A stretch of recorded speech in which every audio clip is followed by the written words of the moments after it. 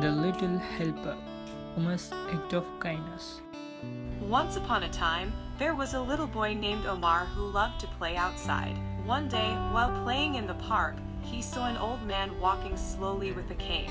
The man was struggling to walk, and Omar felt sorry for him. Without hesitation, Omar went up to the old man and offered to help him. The man gratefully accepted Omar's offer, and they walked together slowly to the old man's home. On the way, the old man thanked Omar for his kindness and told him about the importance of helping others in Islam. He explained that Prophet Muhammad, peace be upon him, had said, "He who helps his brother in need, Allah will help him in his time of need." Omar listened carefully and felt proud of himself for doing a good deed. From that day on, he looked for opportunities to help others in need and found joy in serving his community. The moral of the story is that helping others is an important part of Islam, and we should always be ready to lend a hand to those in need. Our good deeds not only benefit those we help, but also bring us closer to Allah and earn us blessings in this life and the hereafter.